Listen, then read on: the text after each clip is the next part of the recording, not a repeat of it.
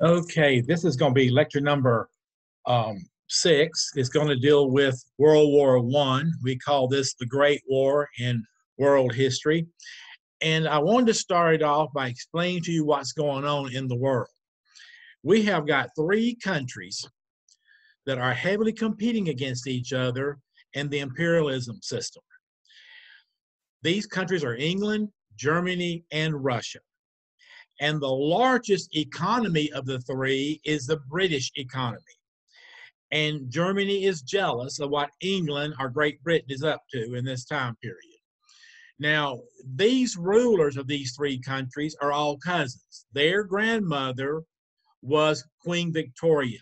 So King George of England, the Kaiser Wilhelm of Germany, and Nicholas II of Russia are all first, second, or third cousins here in this time period. Queen Victoria and Prince Albert had 10 children, and they made sure their children married into royalty all over Europe. So it's going to be a family affair is what World War I is really about. Okay, because they're trying to compete against each other, and Germany is mad because England is outdoing her as being a world power during this time period. Okay, now the whole thing erupts here, guys, starting in 1900, when all these little countries begin to align themselves in military alliances or military orders. The people of Germany are going to bring in all the little German states. This includes Poland, Austria, Hungary. It's going to go into Bosnia. It's going to bring all these Central European countries under one umbrella, under the German rule, or the Central Powers, as it is called during this time period. England, France, Denmark, Russia, Japan, and Italy are under the Allied alliance during this time period. And these alliances are all being formed before around 1900. So you kind of get an idea what's going on here. As early as 1910, Germany is mobilizing and starting to build an army. They're also starting to build a navy, and one of the premier technologies of the new war is going to be submarines. Now, submarines came out of the United States Civil War. We built submarines here in our country during Civil War time period. And this technology is going to go over to Germany here, guys, at the beginning of World War I. So Germany is mobilizing during this time period. Wilhelm believes that he becomes the supreme power of the world if he can win World War I. Well, the trouble starts when Archduke Ferdinand goes down to Bosnia on a state visit here in June of 1914. He has his wife with him. He has an entourage of around 9 people. And here in Bosnia, a radical Serbian who wants Serbia to be its own country and not part of Bosnia is going to assassinate Ferdinand, his wife, and all of the entourage. Okay, when this happens, the Serbian people begin to try to align themselves with Russia for protection. Bosnia has already aligned itself with Germany. So here's where the counter peg explodes here, guys, is here in Bosnia and Serbia. These 2 little areas here, the Serbian people are living within the Bosnian population. The Serbian people want their own country. And of course, this radical does nobody any favors when he blows up or he kills Ferdinand and his entourage here. Okay, the people of Syria are going to drag Russia into this affair. The people of Bosnia is going to drag Germany into this affair. Now here's the clicker. During this time period, toward the end of June, early July of 1914, the Kaiser Wilhelm and Tsar Nicholas II and their families have gone on vacation. Not together, but separate vacations. Okay? The military leaders are the ones who gets the actual war started. By the time that Wilhelm gets back to Germany, by the time that Nicholas gets back to Moscow, war's already broken out. And this war has started on the 1st of August of 1914. This is called the Guns of August. 1914, August 1914 here. Okay? Now here at home, we got a problem in 1914. President Wilson is going to have his wife, Ellen, pass away from a kidney ailment. The president is totally distraught when he loses Ellen. It is heard around the White House of him murmuring, "What will I do? I need my partner in life. What will I do?" So the president has lost his wife during this time period. Also on the Texas, Arizona, Mexico borders with Mexico, let's start over again. On the borders of Arizona, New Mexico, and Texas is a problem coming across the border with Mexico. And it's in the form of a military movement being housed or being planned by a man by the name of Pancho Villa. Pancho Villa is trying to regain some territory from the United States during this time period. President Wilson is forced to send the army down here to put down this rebellion against Pancho Villa. And the man he sends down here is General Pershing. General John J. Pershing is the gentleman he sends down here to put down this rebellion. And of course, it's going to be pretty tough fighting because you're fighting in the Rocky Mountain regions. And it's kind of like going to Afghanistan. It's pretty hard a place to fight a war here in this time period. All right, and then Germany starts up again. May the 7th, 1915. May the 7th, 1915. The ocean liner Lusitania is going to leave New York Harbor sailing to England. The ship's captain was told to sail the northern route, to leave New York and head up toward Nova Scotia, make his way up toward Greenland and Iceland, and then come down from the top of Scotland. Well, the ship's captain disobeyed orders. He took the ocean liner right across the Atlantic Ocean, and off the Irish coastline, he gets caught in a covey of submarines. The Germans will shoot down, are going to blow up, torpedo the Lusitania. This ship had close to 1,200 people on board the ship, including over 130 Americans.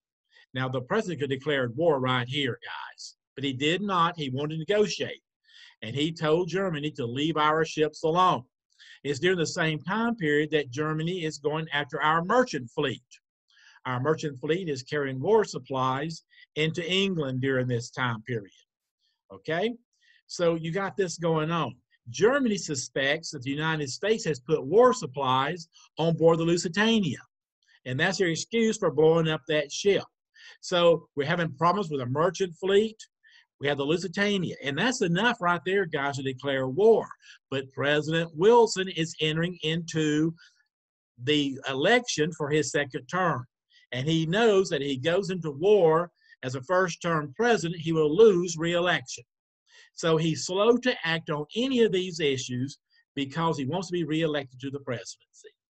Okay? Then March of 1916, a French vessel heading into Calais out of the United States is going to be sunk by German warships, by German submarines, and the Sussex is going to go down, and it takes with over 1,200 people, including around 130 Americans. And of course, the election is in November of 1916. This is March. So the president gives more warnings out here to Germany during this time period. Well, Congress will act on all of this. In June of 1916, they're going to pass what is called the National Defense Act. The National Defense Act puts the National Guard under federal control. This is the first time the National Guard has ever gone under federal control. I want you guys to remember this. The Navy is always prepared. The Navy is always manned. There is no recruiting or trying to get volunteers for the Navy because they stay at 100% employment. Okay? The National Guard is called in because the Army is only called in times of major crisis. The Army is not that big in this time period. Okay? So they call in the National Guard to help supplement the number of soldiers that are in the federal army. And of course, the National Guard, they're going to put 200,000 men under federal control in the National Guard, and their main concern is going to be Homeland Security. Homeland Security, okay? So you guys remember that. The Coast Guard is also increased because they protect the harbors and the waterways coming into the United States. So this is all being looked at here, guys, under this time period. The National Defense Act is also going to start trying to appropriate funding to start building war machines to get us ready in case war does come our way. At least we can help our allies if they need help, particularly Great Britain. Okay? Well, guys, the American people protested this. They did not like the idea of the United States having a National Defense Act, getting for a war they do not see happening. And one of the main people who actually caused trouble is going to be Secretary of the State now, and he resigns. He leaves office because of it. That's not a good time for Secretary of State to be leaving office. And of course, his name was William Jennings Bryan, the old cowardly lion from The Wizard of Oz. And he left office here, Secretary of State, when the Congress is going to pass the National Defense Act here. Also, the American women had protest over us going to war in Europe. They saw no need of us sending American boys, sons over to be slaughtered in a war. One of your big protesters was Jane Addams.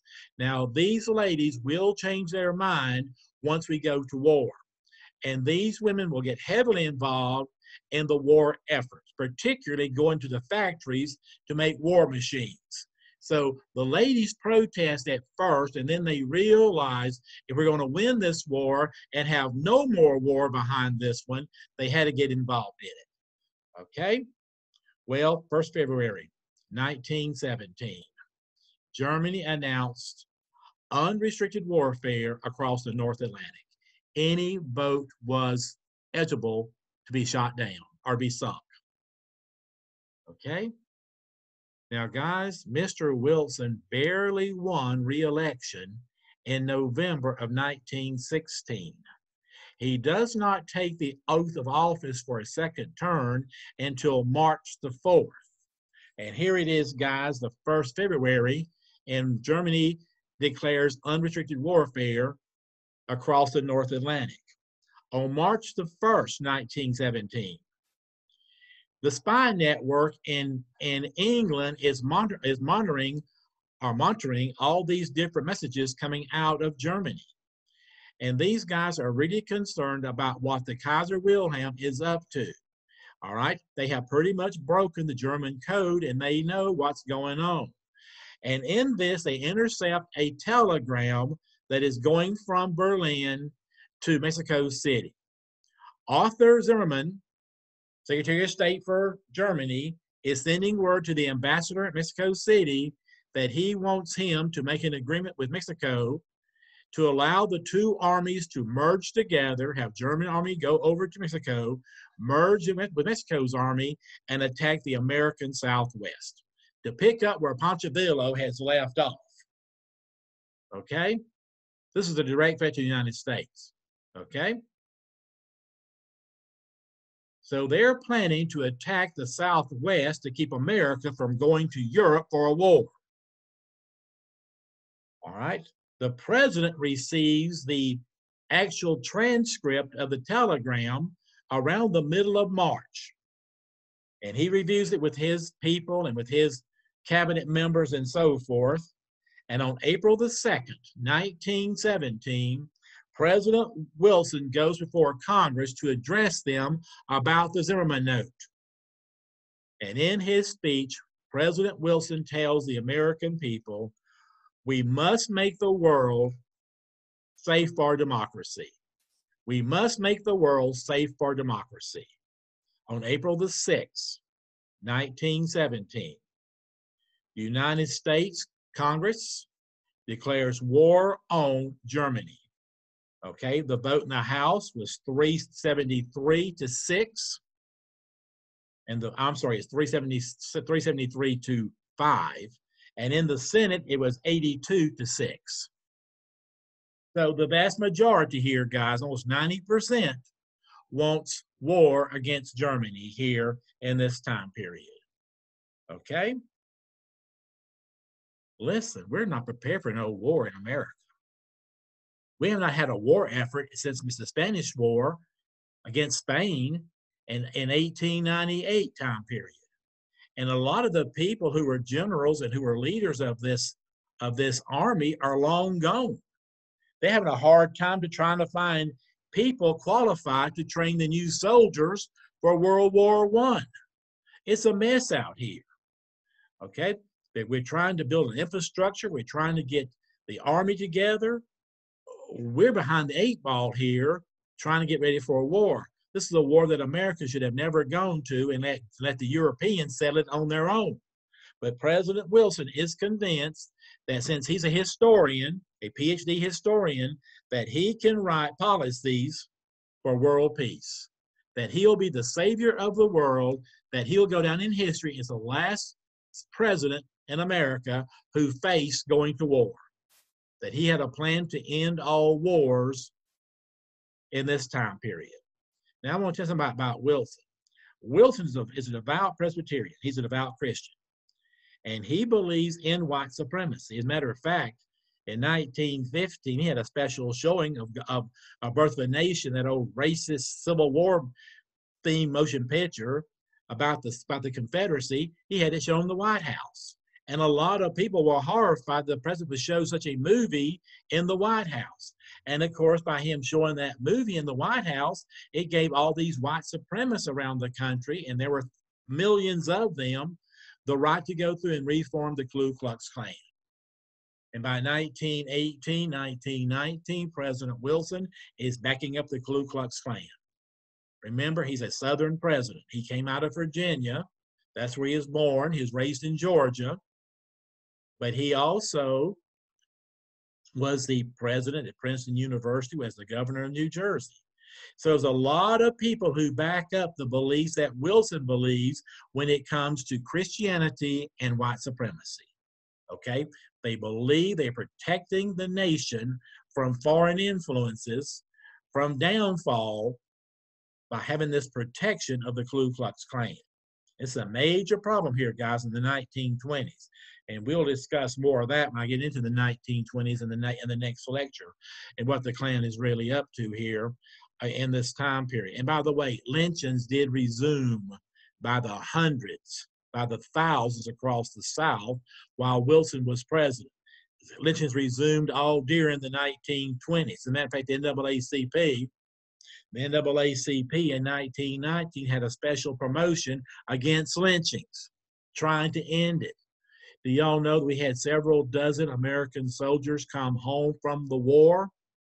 A lot of these young men were from Georgia, the Carolinas, Alabama, Mississippi.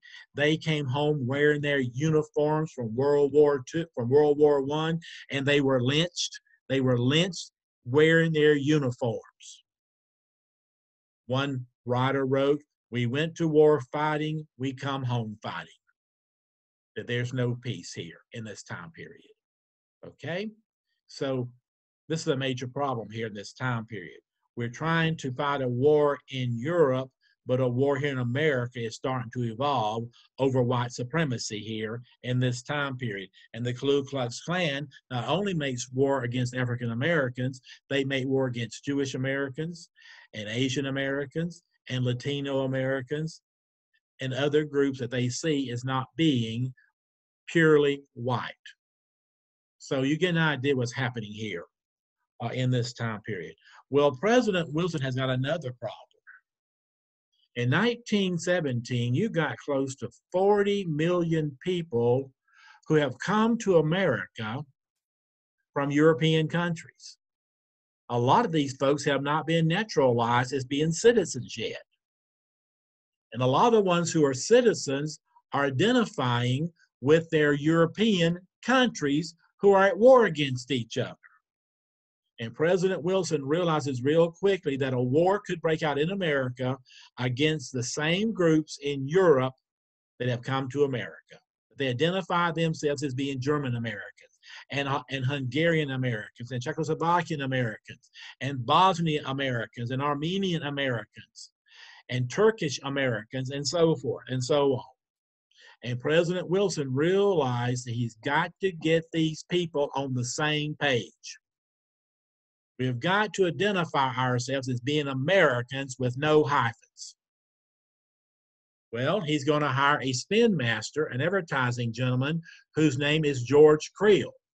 George Creel is from Missouri, and he knows all about American white supremacy. He knows all about the racism, but most importantly, he realizes what the South had done to identify themselves as a special people after the American Civil War. William Faulkner calls this the rage to explain. The rage to explain what they did, why they did it, and now they must face the outcome. He does a really good job explaining this in a book that is called Absalom, Absalom. It deals with a family that is going to be torn apart by the American Civil War. Okay? George Creel says the Southern people at the end of Reconstruction have come together and they have formed what is called a social gospel. Okay? This social gospel has made the South into a separate sphere within the United States. Okay? This new lost cause mythology is the South trying to explain what they did and why they did it. One of my professors at Ole Miss wrote a book called Baptized in Blood that deals with this topic here of this new national look the South gave itself away from the American ideology of patriotism. The American South is going to try to find ways to explain themselves, and they do it by having it deal with the gospel to make it look like a church event. Okay? When you go to church, you got a sermon. And the sermon for the American South was a lost cause and how these gallant knights in armor left their homes in Alabama and Georgia and the Carolinas, Mississippi, and Florida, and went to go through and fight against those Yankee devils.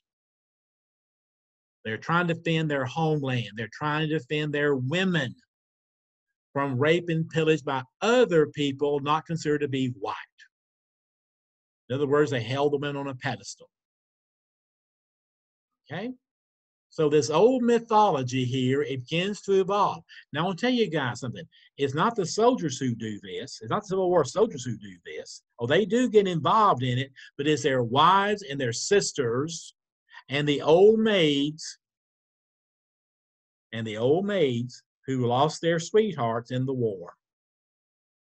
That's the group in the 1890s and early 1900s began to put up statues across the South of who they consider to be their Civil War heroes, their patron saints of the South. If you had a general from your county that fought in Civil War time period, your county seat put a statue up to him. Look at New Orleans. They had a bunch of generals on pedestals in circles in the middle of the streets of New Orleans.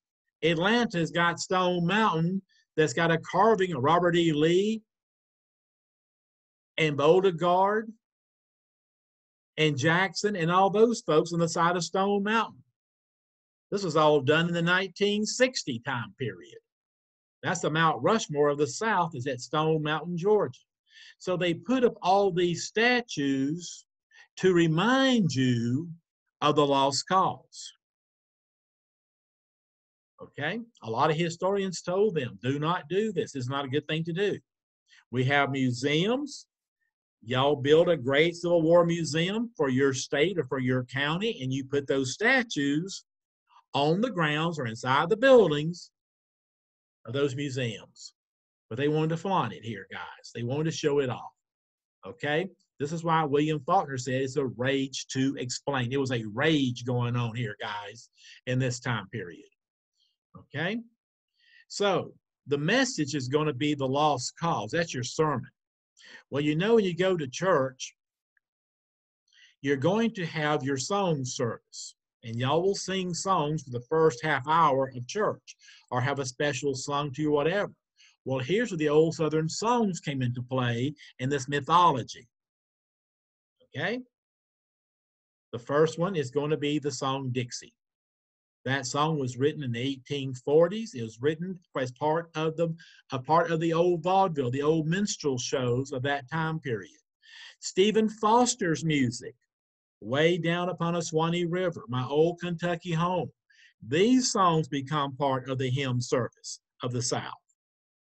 So they bring these old songs up, guys, that should have been put in museums, and they bring them to the limelight. As a matter of fact, guys, the song Dixie was played regularly at all your baseball games and all your football games and basketball games until the 1980s. Ole Miss got rid of the song Dixie in the late 1980s. They got rid of Colonel Reb and all that Southern mythology of the lost cause that Ole Miss was celebrating as their mascots and as their music for the school. Alabama and Auburn and Florida and all these Southern colleges were heavily involved in their bands playing Dixie, usually at the end of the halftime show on the football fields. Okay? So this mythology is kept alive. Then you have your patron saints. Your patron saints are your famous Civil War generals of the South. Beauregard, Longstreet, Stonewall Jackson. You'll have Albert Sidney Johnson. You'll have your president, who was Jefferson Davis, your vice president, who's Alexander Stephens. All these become patron saints here, guys, of the lost cause. All right? And then, of course, you had your icons.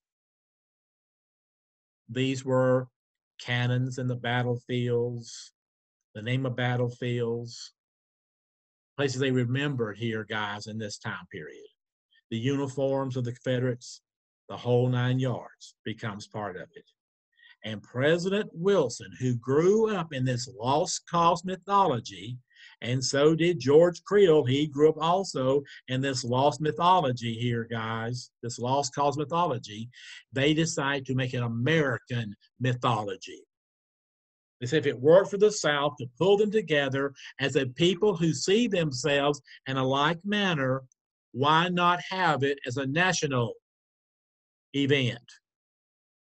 And they titled this all around the word patriotism.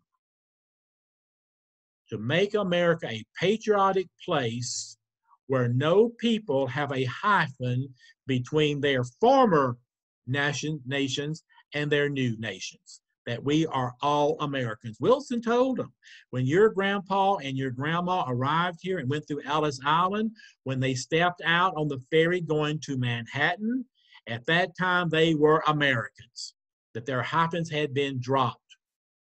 Okay? So this is important that y'all realize what's happening here. Okay? The new symbol for this new religion is going to be a gentleman whose name is Uncle Sam. Uncle Sam is the average American who's going to fight for American democracy, American freedom. He's going to make sure the world is safe for democracy. Okay, so instead of having Christ as your figure here, you're going to have Uncle Sam. He's the man you're looking up to in this time period. Okay, they also brought in the icons to go with Uncle Sam. And of course, he is an icon. They brought in the American flag. All during this war, the Americans flew their flags on their front porches or in their front yards. Wagons and T-model Fords and the horseless carriages had American flags that flew from the sides of them. The American people showed their patriotism by the flag waving. Okay? Your patron saints, or the other icons, I should say, are going to be the Statue of Liberty, the Liberty Bell, okay, the Constitution, Declaration of Independence. Those are your icons here in this time period. Your founding fathers become your patron saints, and they will include Ben Franklin, George Washington, Ben Rush, John Adams, Samuel Adams, Thomas Jefferson, James Madison, James Monroe. They'll even go as far as to include Abraham Lincoln and Theodore Roosevelt. Remember, guys, within about 30 or 40 years, Roosevelt, Theodore Roosevelt, Thomas Jefferson, Abraham Lincoln, and George Washington would be made up on Mount Rushmore. So you're going to see these patron saints being honored here on Mount Rushmore. Okay, so you get an idea what's happening here, guys. The sermon is going to be the world made safe for democracy.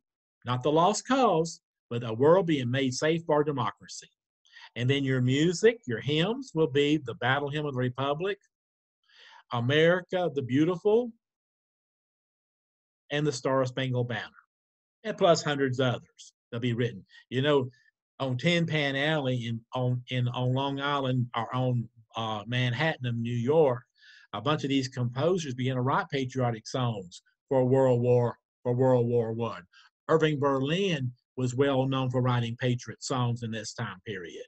You know, one of the songs would say, "Over there, the Yanks are coming, the Yanks are coming, the Yanks are coming over there."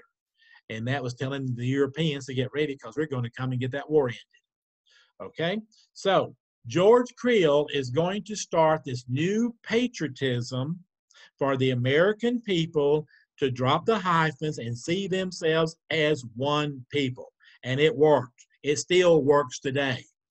Your political campaigns today are based upon this patriotism that George Creel and President Wilson developed here to get America involved in World War I. Okay, now also in this period of time from 1910 until the war effort starts, we've got a major motion picture business started. They're streaming these silent movies here, and people are going to the movies. And you have stars like Clara Bow. You have got Mr. Chaplin, Charlie Chaplin. You got Buster Keaton. You've got several dozen well-known stars of the movie theaters that people look up to. We even had magazines that featured these stars of the silver screen during this time period. And so they're going to recruit these film stars to go across the country on trains to sell war bonds. You know, I wish we did this today. Back in the old days, we sold war bonds to pay for war. You would go through and put a certain percentage of your salary each week into war bonds. And these war bonds paid between 8 and 10% interest. And were not being paid off for 30 years. So if you bought several $1,000s in war bonds during World War I, by 1940, you had enough money to retire on and not have to worry about any kind of financial problems in your old age. That'd be a great way today for us to go through and pay for these military exploits we go on, trying to pay for them. Instead of taking out of the federal treasury, have the American people pay for them and get dividends off of these war bonds. And so these folks, they go out and they start selling these war bonds here. And a lot of these were people who worked in New York, they worked on Manhattan, they worked on Long Island, and the movie industry. Now, guys, Hollywood does not come along until about 1923. There'll be a large group of Jewish film producers out of Germany, out of Russia, out of the Russian states, who will come to America, and they will build these great studios in California, mainly around Burbank, California. And that becomes Hollywood in the 1920s. So before you have Hollywood, you got New York City and Long Island is where they made motion pictures here during this time period. Okay, now Congress is going to have a Selective Service Act that's going to say that young men between the ages of 21 and 35 are eligible for their military service. The boys between the ages of 21 and 35 are eligible for military service. Remember, you're not an American, you're not a full adult in America until you hit the age 21. Now, that's going to change in the 1970s. Early 1970s, they take the voting age from 21 down to 18, and they raise the drinking age from 18 to 21. So that all changed in the early 1970s. So here, if you're 21 years of age to 35 years of age, you're eligible to go into the war, and they asked for volunteers. And most of the boys did volunteer. There were a few drafts, but not very many drafts took place during this time period. As a matter of fact, by June the 5th, 1917, remember the war was declared on April the 6th. By June the 5th, over 10 million American boys had registered for the draft or had registered to serve in this war. And out of this 10 million boys, the United States Army is going to choose just under 3 million. Actually, it's 2.8 million. 2.8 million young men will serve in World War I. Okay? Now, here's the problem. A lot of these boys from cities. These boys from Boston and New York and Philadelphia and Detroit and a lot of these larger urban areas had never shot a gun. The boys from the American South, the boys from the Midwest who lived in rural areas, they were experts when it came to shooting guns. But a lot of the boys, over half your boys, have no experience here at all in handling a gun. They're trying to find former military leaders to come in and train these young boys in training camps. They had a hard time finding them. They had to go through and train men in order to teach the men how to go through and fight in this war. Then they decided to build training camps. And the most desirable area for training camps was the American South, the American Southwest. Today it's called the Sun Belt. And so for the first time, you have military training bases. They'll be located across the South, mainly in North Carolina around Fayetteville, around South Carolina, Camden, and Columbia and Charleston. You'll have training camps in Augusta, Georgia, and of course down in Warner Robins, Georgia, around Macon, around Savannah. You'll have training facilities. You'll have also at Fort Benning. You'll have training facilities at Fort Rucker. Pensacola Naval Air Station had training facilities. Okay, you had Camp Shelby over in Hattiesburg, Mississippi. You had a big training camp over in Bossier City, Louisiana, and you had training camps all over Texas, mainly around San Antonio area of Texas. So these areas become the training centers where all these boys are brought in by troop trains to be trained for at least 6 months in these training camps. All right. A lot of these camps didn't even have any kind of equipment for the boys to train on. They didn't have the trucks or the artillery or the Tommy guns the boys needed for training. They had to make believe that sticks and bricks for hand grenades were used for training. They had to make believe that these were actual tools of war here, guys. They were just playing wars, all they were doing, like a bunch of kids out there, a bunch of 12-year-olds out there playing war in the woods. Okay? So they won't be extremely well trained here in this time period. These training camps will be opened in the fall of 1917, which means the boys won't be ready to go to Europe until March of 1918. All right, so it's going to be a long training period here. And of course, these boys will leave their training camps and they're going to go by railroad troop trains to Fort Dix, New Jersey.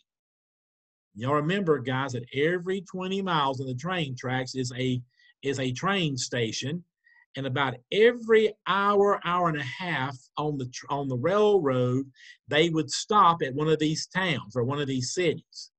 And here the USO girls would bring out donuts, hot coffee, and so forth.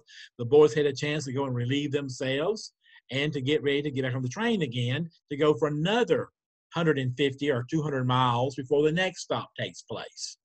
Okay? They do not realize it. But here in the summer and fall of 1918, they're carrying a virus, a pandemic, across the country with them. This is called the Spanish flu. This flu becomes a major pandemic in 1918 and 1919. And here's what caused it. In these training camps, They decided to feed the soldiers either hogs or chicken. They had either pork or chicken for their main meals. That's their main meat to eat.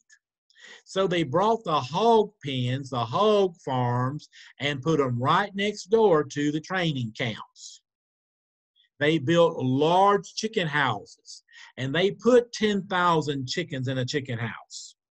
And they slaughtered them there in the training facilities. Yeah, out behind the mess halls, they butchered hogs, and they went through and they cleaned these chickens to be fried or to be made into chicken salad or to chicken and dumplings or whatever, chicken and rice, whatever. Okay? When you have large animals, large number of animals around the human population, you've got a lot of waste material to deal with. A lot of hog manure, chicken manure, and feathers. So they decide the best way to handle the situation is put men inside of these hog farms, inside of these chicken houses, using wheelbarrows, remove the manure out of these houses. Okay? And they piled them into big piles, and they burned it. When they burned this manure and all the boys in these training camps begin to breathe in that unpure air, their lungs get congested. They'll get bronchitis, they'll get pneumonia, they'll have the full-fledged flu. As these boys here in the summer of 1918 made their way to Europe across America on these troop trains, they're carrying the flu with them, this pandemic. Over in England, they're doing the same thing.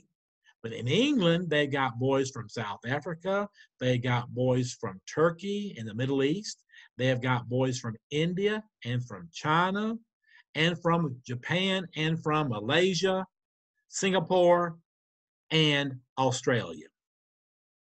In other words, the flu out of Europe is going to go across the whole Eastern Hemisphere. It's going to go all the way from London, England, all the way down to Australia, New Zealand. And this pandemic becomes a major world killer in World War I. We had close to 34 million people to die in the flu of 1918, 1919. It is called the Spanish flu, a major pandemic. If y'all will go and read the lecture notes in lecture number 6, you'll see a pretty good sized article that deals with the Spanish flu of 1918, 1919. Okay? A lot of folks died from the flu. Your president got the flu. President Wilson got the flu. When he came home from Europe in the summer of 1919, he had the flu. 4 months later, he has a major stroke. Can no longer be the president. His wife, his new wife, his second wife, Edith Galt, becomes your president during this time period because she keeps all of his medical information hidden from the American people. She tells everybody to go through her, and she'll go to the president to get his decisions. And we believe that for 18 months, toward the end of his second term, President Wilson was so sick from having a stroke that his wife took care of all of the country's affairs. So she can be considered probably being the first woman president during this time period. And this is when women are getting the right to vote in 1919 time period. So it's an interesting little period of time here about all of this stuff and the results of pandemics upon population. A lot of folks did die prematurely because they had the flu. Their lungs were destroyed inside. A lot of them could not breathe. By the time they're 45 and 50 years old, they're not here anymore. They have died from the effects of the flu in this time period.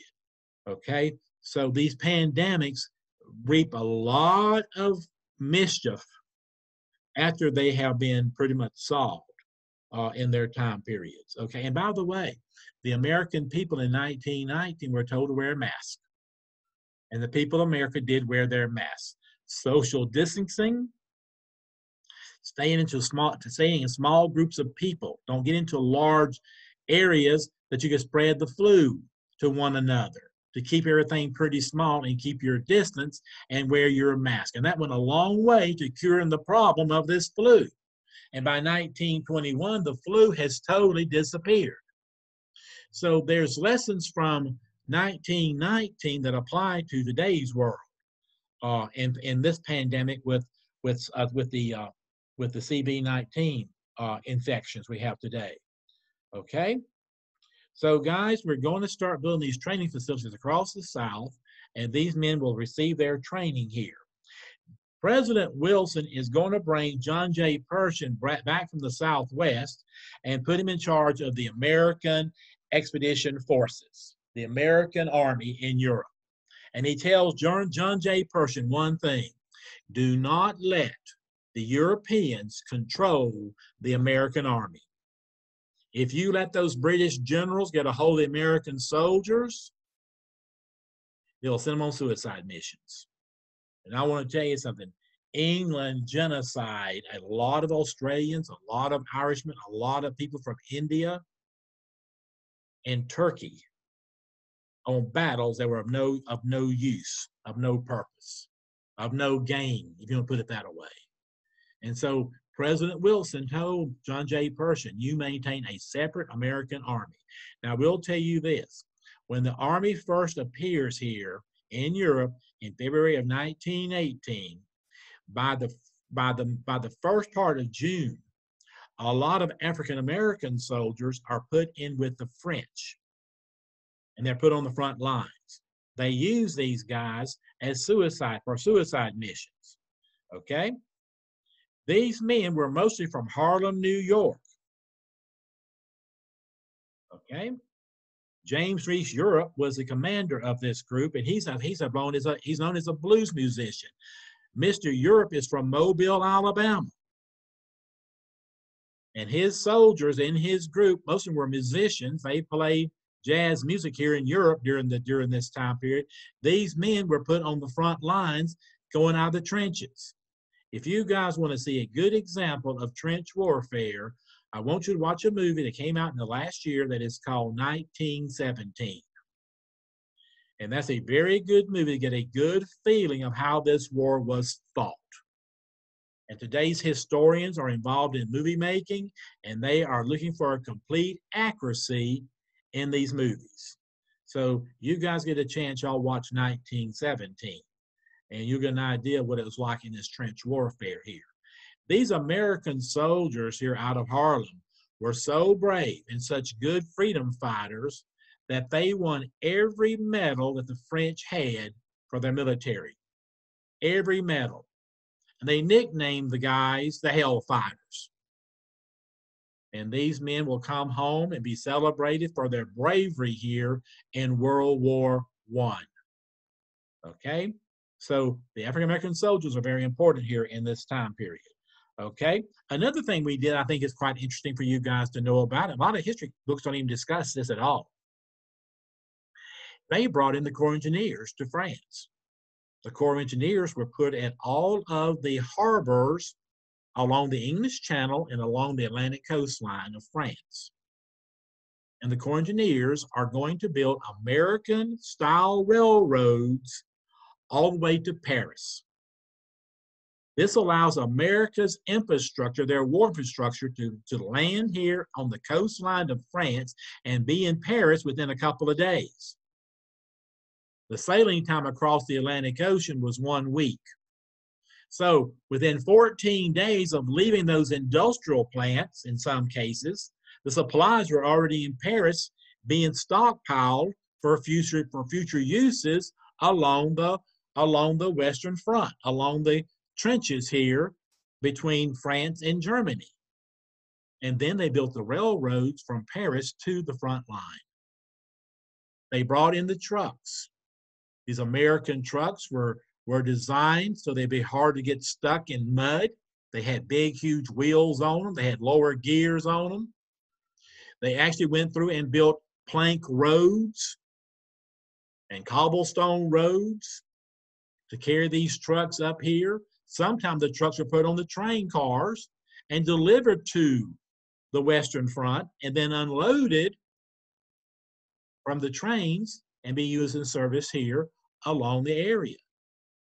You know, probably the most horrendous thing was that trench warfare, living in those trenches. 1917 shows y'all those trenches. They were usually had water in the trenches in the bottom. People were wading in their boots in this water. A lot of the boys got what's called trench mouth and trench foot. It's from bacteria that lives in the mud and the clay that you're actually working in. They slaughtered hogs and chickens in the trenches. You had all that stench in there, and nothing smells any worse than rotted meat. This was all here, guys, in these trenches. So you had some real health issues here in the trenches. These boys came home with trench foot. When I was a little kid living in Laurel Hill in the late 1950s, my next door neighbor loved to make pickles. She had a big, huge garden full of cucumbers.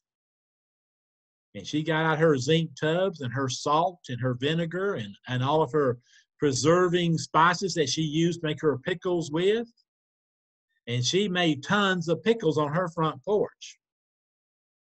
She told the story about her brother coming home from war, World War II. And he had trench foot and they could not cure it. His feet was literally rotting away. They smelled horrendous. And she said that one afternoon or one weekend, her mother decided to make pickles. And he came by the house and he took his shoes and socks off. And in that liquid that was left over from making those pickles, he put his feet in that liquid. And she said he screamed at a high-pitched scream. And he kept his feet in that water as long as he could stand it. And within 1 month, his feet had cleared up. He got rid of that trench foot. So it's interesting when you talk about war and people telling stories, but you can find out here, guys, about how bad warfare actually is. And sometimes the cure is nothing but old home remedies that this young man here experienced here in Laurel Hill in 1945. Okay? So, guys, trench warfare is going to be pretty disgusting, to say the least. Okay? The American soldiers do not arrive in any great numbers until June of 1918. And you're going to soon have close to 2 million American boys that are in Europe. You know, I got tickled reading about all this stuff. The French and the English leaders here that were fighting the war in France, these generals here, thought when the Americans showed up, they'd have a bunch of cowboys. Yeah, they didn't watch those American movies that had cowboys and Indians in them. And they thought that the American boys were all going to be cowboys, big old macho boys, and whip Germany within a couple of days. When the French minister saw the American boys for the first time, he was very disgusted. He said, I wanted cowboys, and all I got were Boy Scouts. All I got were Boy Scouts. But these boys will learn pretty quickly how to fight war. Okay? Now, here at home, we're going to spend close to $14 billion in making new war supplies. There'll be over 3,000 war contracts that will total up to almost $15 billion in actual cost to produce these goods. The American women are the ones who stepped in to provide us with this war machinery. The women realized that if they did a good job in World War I, that they could possibly get the vote. Now, Prohibition, the temperance movement, was still expanding. By 1918, out of 48 states, like 45 were totally dried up. Prohibition is on its way. And the women had used this temperance movement, this prohibition movement, trying to gain the vote. So with them having this sewn up pretty much, and their war effort sewn up pretty much, you're going to soon have the 19th Amendment that allow women to have the right to vote. And that will come in 1919. They'll finally get the right to vote. The first election the American women will vote in is for the presidency of 1920. The election of 1920 is when the American women for the first time will vote for a presidential candidate here. Okay. You also had the Great Migration going on during this time period. Over 500,000 African American men, young men, are leaving the South and going north for industrial jobs. They're going north to find industrial jobs.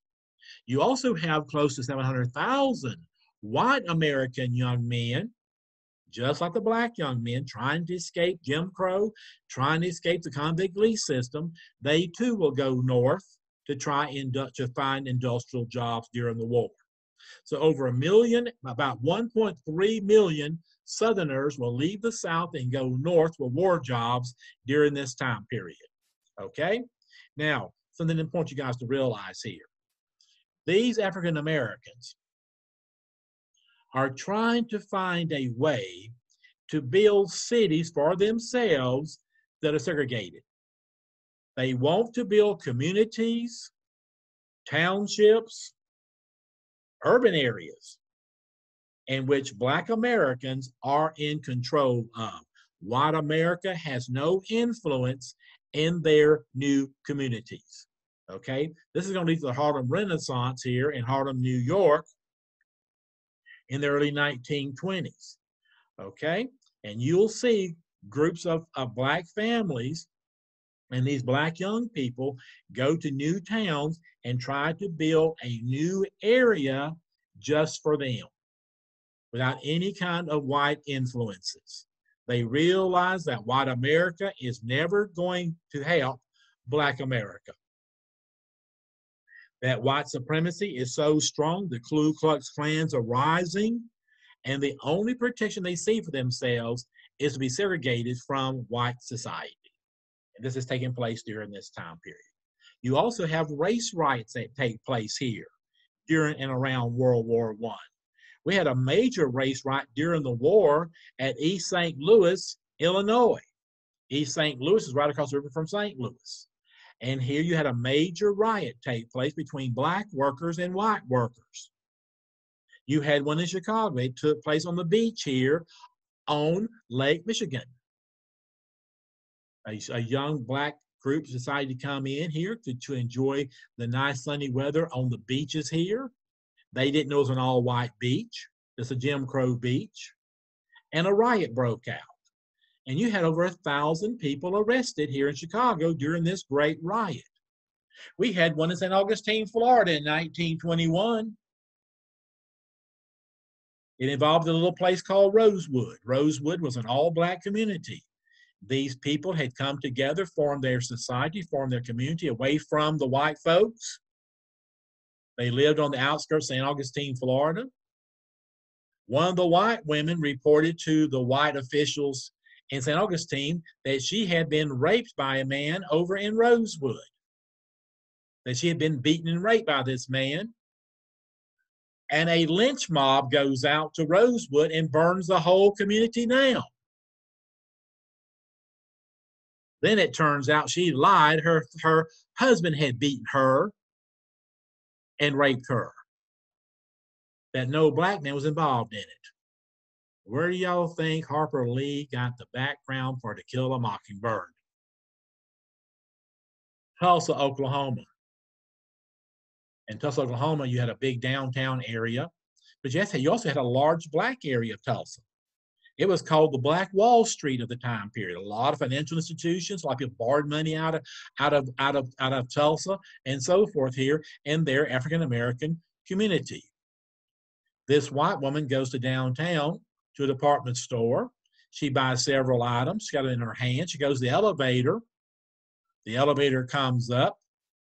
There's a Black man inside the elevator who operates the elevator. The threshold didn't quite meet up like it should have, and she tripped getting into the elevator, and her head was heading toward the metal bar. She'd have hit it, it would have killed her. And he stopped her from hitting that bar. And she accused him of rape. And the people of Tulsa went out to this Black section of town and burned it to the ground. Burned it to the ground. So you have all this going on here, guys. We're trying to make the world safe for democracy. What is happening at home? the lynching of soldiers in uniforms, these race riots, the rise of the Ku Klux Klan. You get an idea what's happening here in this time period. And it's going to be a big mess. This has only been 100 years ago, guys. 100 years ago in America. Okay? All right? This war is going to cost the United States $33 billion to fight. It's going to cost the Americans $33 billion to fight this war. Okay? It's also during this war in 1917 that the Bolsheviks are going to capture Tsar Nicholas and his family. They carry them to Siberia where they're executed. And here comes what is known as the Russian Revolution. The leader is going to be V.I. Lenin, Lenin. And Russia goes to communism. We could have done the same thing, guys, in 1905 if Teddy Roosevelt had not reined in the wealthy class. Brought in the progressives because Russia did not do it. And now the people go under communist rule for the next 60 years. And of course, they're still in a form of communism even today, but it's not as bad as it was before. Do y'all know that V.I. Lenin went after political enemies? Executed over 10 million people. He was only there until 1924. From 1917 to 1924, he genocided over 10 million people. Some people say it's as high as 20 million people. His successor is going to be Joseph Stalin, and Joseph Stalin is going to genocide over 20 million people before World War II breaks out. Political enemies. You know?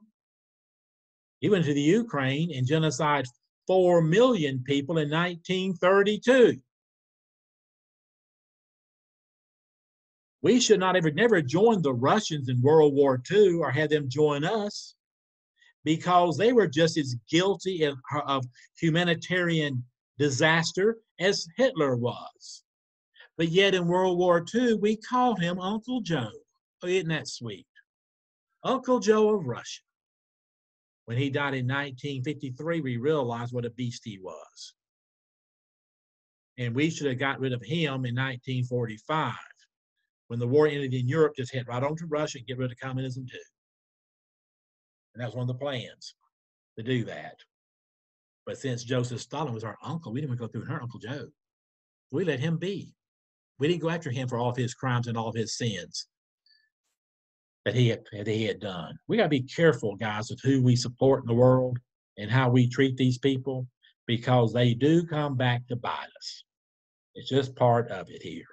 Okay? Because of Russia falling into communism in June of 1917, the United States Congress will pass what is called the Espionage Act. The Espionage Act of 1917. This act is to guarantee homeland security. It also is going to violate the freedom of speech. It tells the American people you cannot criticize the American Congress, the American Supreme Court, the president, nor the military. That you cannot write or say anything against the American leadership during this war. Violation of the freedom of speech. And they also said if you do this, you can be sentenced up to 20 years in federal prison and charged $10,000 in fines.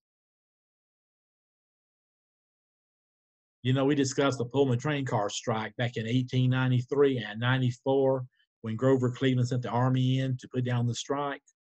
Well, one of the leaders of that strike was named Eugene Debs. Eugene Debs was arrested for being a socialist. And he goes to prison. And while in prison, he founds what is called the American Socialist Party. In 1912, as a free man, he runs as a socialist in the election of 1912. This is when Taft and Roosevelt and Wilson went at it against each other. Y'all know that Mr. Debs received over 1 million votes in 1912. And here in 1918, in June of 1918, at Canton, Ohio, Mr. Debs makes a speech that is totally anti-American. He violates every rule in the Espionage Act. And he's arrested and he's sent to federal prison in Atlanta, Georgia. In 1920, as a prisoner locked up in the Atlanta Penitentiary, the Atlanta Federal Prison, Eugene Debs runs for the presidency. He runs as a socialist and receives almost 1 million votes in 1920's election. By the way, President Harding, who wins the election of 1920, is going to pardon Eugene Debs. He'll let him out of prison here around 1921 time period, 22 time period. Okay? All right. Now, guys, the war is horrendous. This war was started in 1914. It started in August of 1914. By the time the Americans are in full force, this is the summer of 1918, close to 25 million people have died in this war. 25 million people have died in this war by the time the Americans show up. That includes Russians and Germans and the French and the British and the whole 9 yards. That's a lot of death here. There are even estimates that close to 10 million civilians had died in this war. Then you add 34 million people are going to die from the Spanish flu in and around this war. You're going to have close to 80 million people who die between 1914 and 1919. That's a high casualty rate here, guys, around the world. And you know what's interesting, guys? The boys who fought in World War I were born between 1870 and 1897. My grandpa calls, he was always upset because he couldn't go to World War I. He was born in 1899. He didn't. He was too young to go to war. But his brothers who did go to war told him how grateful he should have been because he did not go to war. Now, these boys saw a lot of trouble here in World War I. You know, one of the big things here is going to be mustard gas. They use gas warfare here, guys. This mustard gas would attack all your moist areas of your bodies. It attacked your nose, your mouth, your ears, your eyes, your underarms, your genital areas. Any place where there's moisture, it attacked it. And people came out of this war blinded because of mustard gas. A lot of boys were extremely wounded in this war and could not go back home. They had lost both legs.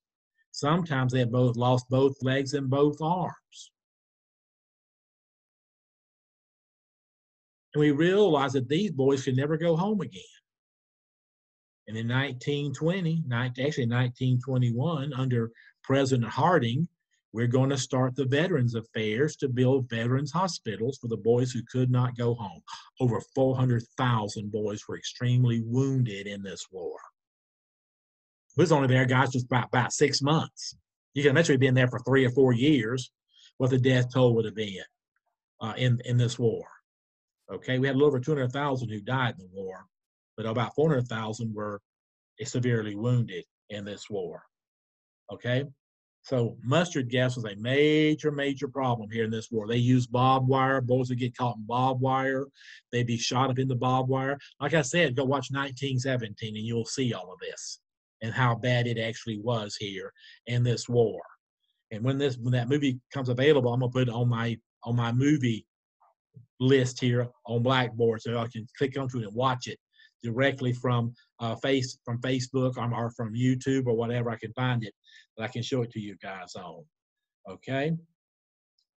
This war was horrendous. This war is going to end in armistice. The armistice takes place on the 11th day of November, 1918. 11 November 1918, that is Veterans Day. That is when the war ended. It ended on the 11th hour of the 11th month of the 11th day. Boys died until the very last minutes of this war. Okay? So this is a very interesting war here. The armistice was signed here in this time period. A lot of your leaders want the people of Germany to pay the cost of this war. The European powers are determined that Germany is going to pay and pay dearly for this war. Okay? The Russians are going to lose over 9 million people in this war. The French lost over 5 million people. The Germans lost 6 million people, and the British lost 2 million people. Remember, the soldiers of this war were from 1870 until 1897. The boys of World War II were born between 1905 and 1926. So there's two whole generations that were lost because of this war. Okay? And of course, in this war, a lot of the soldiers returning home were called the lost boys or the lost soldiers that had been in this war here. Okay? Civilian deaths, they believe, total close to 22 million people. How did America win the war so quickly? Superior weapons, new technology. You know, guys, it's there in this time period that we're going from steam power in our industries to electricity in our industries. All the new machinery of World War I is going to build a consumer culture for the 1920s. And anything you want, American industry can build it for you. Whatever you dream, we can build it. So the new American industries are being formed here because of World War I. The women go to the workplace, and these women bring reform to the workplace. Women need bathroom breaks. Every 2 hours, you got a 15-minute bathroom break. You could have a 30-minute break in the mid-morning, in the mid-afternoon, and get an hour break for lunch. They brought in mess halls, so you have lunch available to you in the factory. They brought in physicians and nurses and brought in healthcare clinics within the factory system. So if you got hurt on the job, you could go to the clinic and get treated here without having to go to a hospital. They also brought in daycare centers because the women need a place for kids to go that was suitable for them to stay all day. Women would come in with their little kids, drop them off at the daycare center, go get them for lunch, eat lunch with them, put them back in the daycare center. If one of the kids had a little snuffy nose or whatever, they take them to the clinic. So the new American workplace is evolving here in World War I when the women go to work. Women need special attention here in this time period. Okay? And these women want to have a good, clean work environment to work in that was suitable for them and their children, with good food available for them to have during their lunch period. And sometimes that's all they had to eat all day. They might come in early and get a cinnamon roll or a biscuit and then go to work, and then midday have their main meal. And then in the nighttime, just kind of scrounge around, eat apples and maybe some cheese and some crackers, and just eat real light during the supper time, during the evening time. So these women are going to change the workplace. When the men get home, they're going to believe the new factories and how they have breaks and all this stuff now to enjoy that they did not have before. So America wins this war because of superior machinery, new technology, new hardware, the working women. We also are going to have a unlimited raw material when it comes to war supplies. So America is going to become a major world power out of World War I. Mr. Wilson decided to enter the war late for one reason: to help make the peace accord as being the one who helped win the war. Mr. Wilson did some strange things here in this time period. He sat down and wrote what's called the 14 points. The 14 points is going to be a new way to reorganize the world. It's going to say that every country can be a sea power, that every country can use the seas for trade and so forth. They wanted every little ethnic group to have their own country. They went through and redrew all of Europe during this time period to give these ethnic people, like the Serbians, their own country during this time period. Adolf Hitler will join them all back together again during the 1930s. He'll do all that without even firing a shot. He'll do it all through nationalism, another form of patriotism. Okay, guys, Mr. Wilson is going to call for a League of Nations, a world congress, that every country of the world should have a member in the League of Nations. And their job is to stop disputes before they get out of hand, to stop warfare before it gets out of hand. Okay? He also calls for a world court to hold people accountable for what they do against humanity and trying to cause new wars and other social issues. So he wants to form what is called the world court system. So Mr. Wilson's 14 points is going to be an interesting situation because he believes that these 14 points will help him end wars in the future, that this will be the Great War, the war that ended all wars. Well, he makes a big mistake. He decides to go to Europe for the peace conference. But he pretty much goes as the Lone Ranger. He does take a few advisors with him. If I'd have been him, I would have taken people out of Congress. I'd have taken cabinet members. I'd taken military officials. I'd had me a pretty good sized entourage of like about 70 people who could go around the Versailles meeting and make the points the president cannot make because he's only one person. Y'all know the prime minister of France made fun of Wilson. He's puritanical. He's a good old Methodist, a good old Presbyterian boy. He don't know a thing about world peace. He's going to use his Bible to go through and make world peace. He don't know that God made the world in 7 days. But yet he's got 14 points. Made fun of him. When Wilson reached Calais, France, he's going to board a train and go straight to Rome. He decides to go and see the Pope and gets the Pope's blessing first thing. Big mistake. These European leaders were not Catholics. The people of Germany were. Some of your Frenchmen were Catholics, but most everybody were Protestants.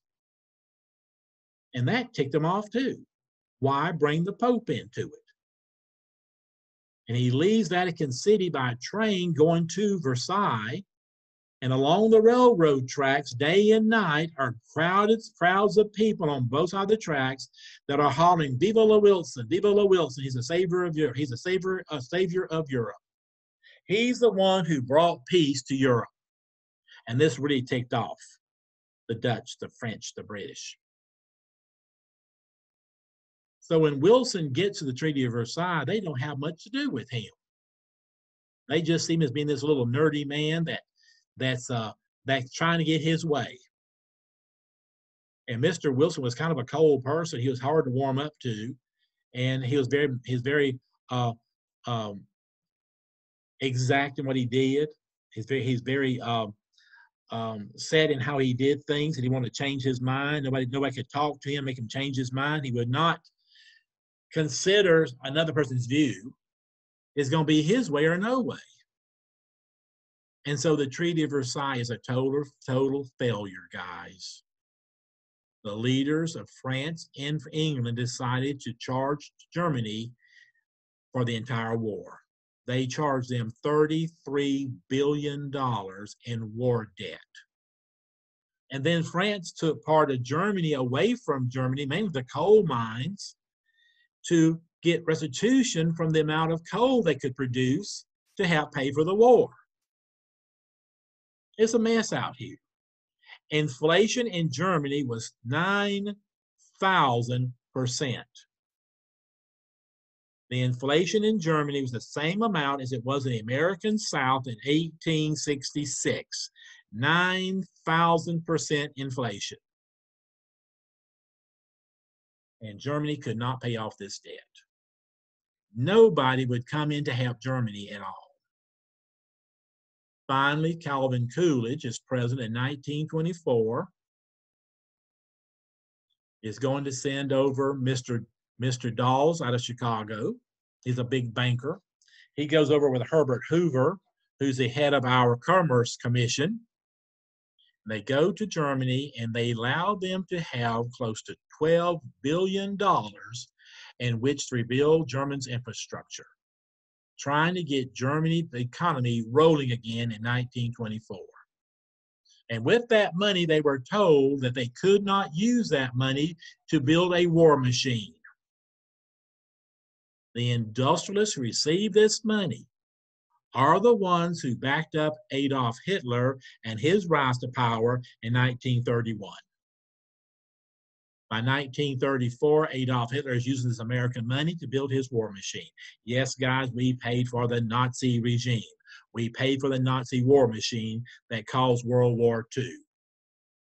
You've got to be careful about who you sponsor and who you look to in the future. It can come back to haunt you. It can come back to haunt you real easily here in this time period. Well, guys, Mr.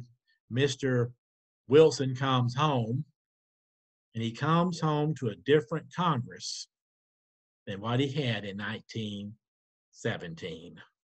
1918 was midterm elections. Mr. Wilson had told the American people in 1916, I will keep you out of war. His slogan for the campaign of 1916 was, I have kept you out of war.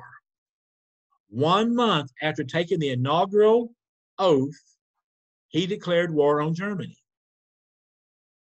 Well, the first Tuesday of November is Election Day.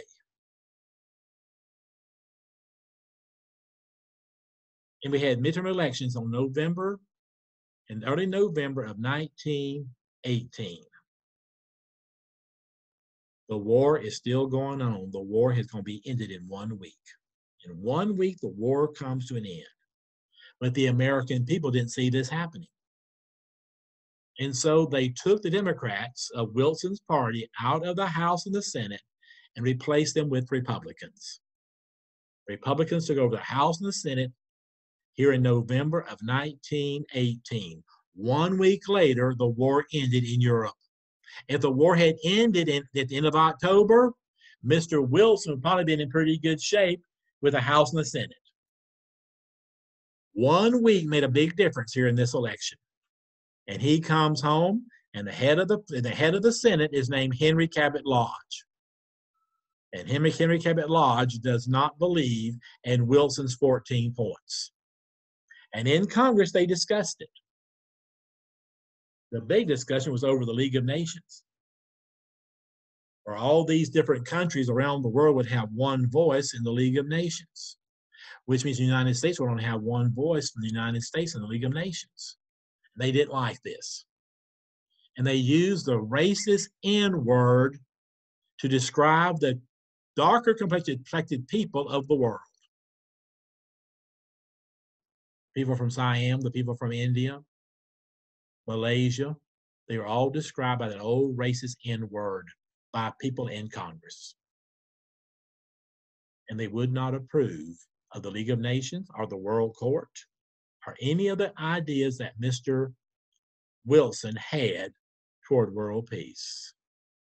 So Mr. Wilson decided that he's going to carry the message on the road. He got a presidential train car, got it all fixed up, hooked it back to passenger trains and freight trains going across the country, and off he goes. Him and his new wife, Edith, are on the road. And he tells the American people every 20 miles is a little whistle stop, about a 5-minute stop to get water in the train engines. And the president for 5 minutes makes a speech. He made 100 every day. They get to San Francisco, California toward the middle part of September. And they return on the southern tier going across the country. And here on the 25th day of September, In Pablo, Colorado, Mr. Wilson has a stroke. They get back to the White House, where 3 days later, another stroke happens. This one is going to be a major one. The president is not able to do his duties, and he's in office until the 4th of March, 1921. So from the 1st of October of 1919 until March the 4th, 1921, we got a president who's totally incapacitated, that cannot lead the nation. But his wife, Edith, has convinced everybody that he's okay and that she'll take the notes to him for him to make the decisions on. You know, once a week, she'd put him in the presidential Ford motor car. She'd put him on the back seat next to the window. He's got his head kind of slumped over toward the window, and she's got his hand up doing this number. The man was totally out of it. In today's world, he would have been removed from office using the 25th Amendment. And the vice president would become the new president. That's probably what should have happened here. Because in the 1920 election, everything that Woodrow Wilson wanted to do, both Republicans and Democrats distanced themselves from it. They would not have anything to do with Woodrow Wilson's policies toward world peace. So guys, his 14 points are going to die. The League of Nations will be established. England becomes the major country behind it. The United States never joins it. But we will join the World Court in the late 1920s. But otherwise, we did not join the League of Nations, and so therefore it is weak as water. We've been part of it, it's been a whole different ball game, guys, and we were not part of it. In 1942, after Pearl Harbor, people of this country got together and started discussing a new organization that is called the United Nations. The charter is written, and the United Nations becomes an official body in the spring of 1945. The United States totally supported it, was behind it, and of course they choose New York City for the headquarters of the United Nations. That's the only reason that we're in the United Nations, is we have to establish it, and it's here in our country. Okay? So it's interesting you look at all this in World War I. President George Washington told the American people, never go to Europe for a war. It'll be a trap you'll never get out of. And Wilson thought that he could avoid the trap. Those European leaders had a different program, different agenda than Mr. Wilson had in this time period. You know, another area that happened here in this time period are the Jewish people. A lot of the German folks blamed the Jewish people of their nation for causing World War I. Jews across Europe are going to be in dire straits during the 1920s. Here in England is a minister, a foreign minister. He had once been a prime minister. His name was Balfour, Lord Balfour. And Lord Balfour is going to call for a new Palestine. He wants to build a new Israel in the areas of Palestine. The areas of Palestine during this time period were controlled by Great Britain. And the League of Nations is going to set aside a little parcel to be called Israel during this time period. And a lot of Jewish people from Europe will return back into this area of Palestine, trying to rebuild their homeland. But the vast majority did not go. And because of this, in the 1930s, in the late 1930s, Adolf Hitler makes war against the Jews of Germany. His death camps come in, and over 6 million Jewish people will be murdered by Hitler before 1945. In 1947, in 1948, the push is made to bring back the full nation of Israel, and it does happen. It does happen in this time period. But Lord Balfour wanted to have Israel protected, these Jewish people protected in the 1920s and get them back to their homeland. But it just did not happen. Another thing that you guys to consider about this war is the new technologies.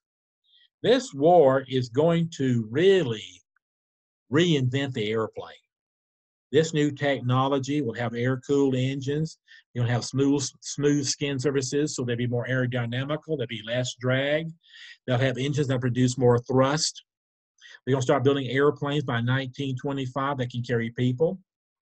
You'll start seeing the airlines come into business during this time period.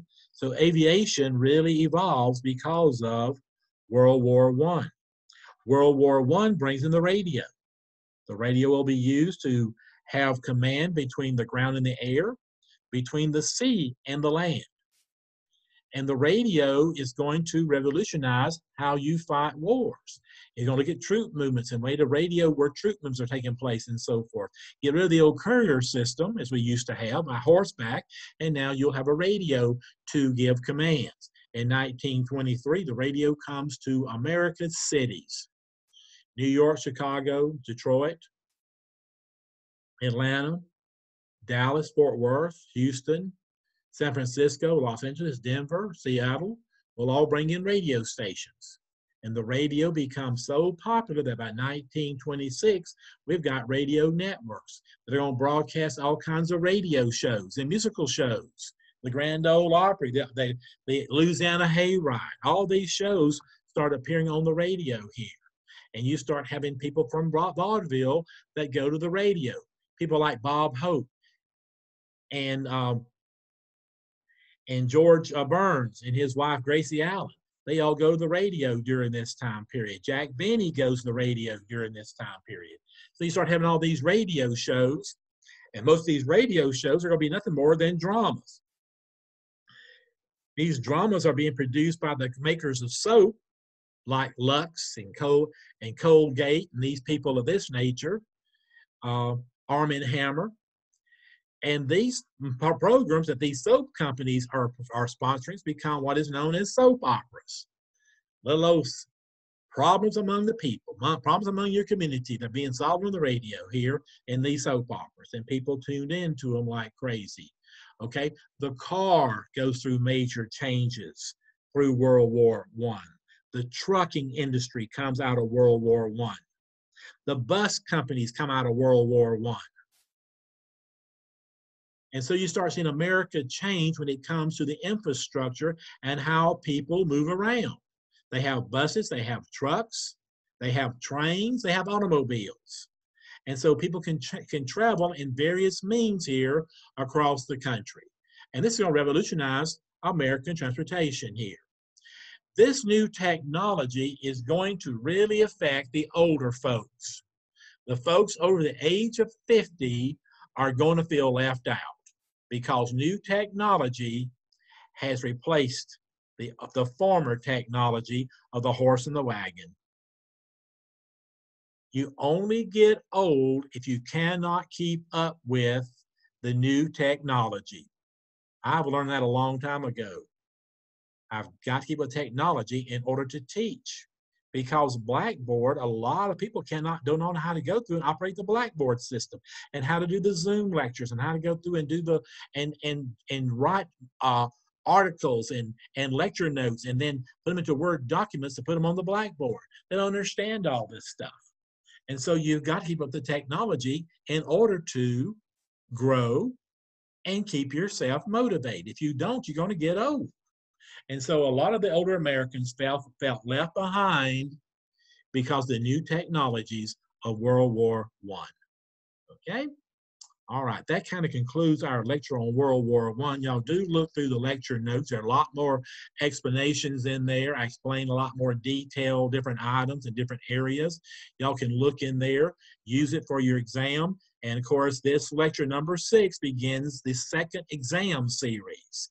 Lecture 6, 7, 8, and 9 are going to be part of the second exam for this class.